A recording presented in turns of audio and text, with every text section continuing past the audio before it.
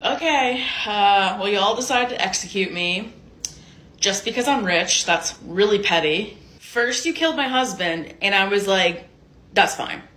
But, like, it doesn't even make sense to kill me. I'm not even French, I'm Austrian. Are you guys not aware that queens have no political power? Like, I just shit out babies. Like, why are you killing me? You know, all of you decided to crowd up and kill me. Well, you're all kind of ugly anyways. I'm also going to point this out. You decided to use a guillotine to, like, execute people in the French Revolution, but you're executing, like, hundreds of people, and you only brought one guillotine. It's like, that's not efficient.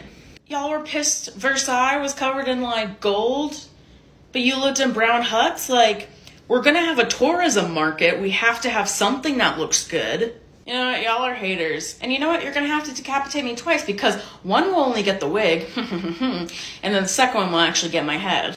No, I never said let them eat cake. I never said that. It's insane. They misquoted me.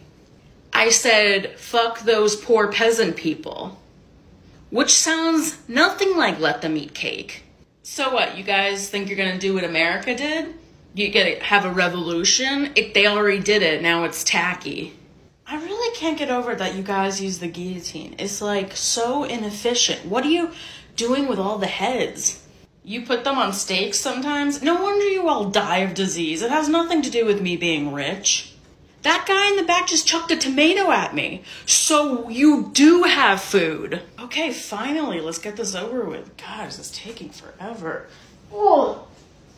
Guys, you only got the wig.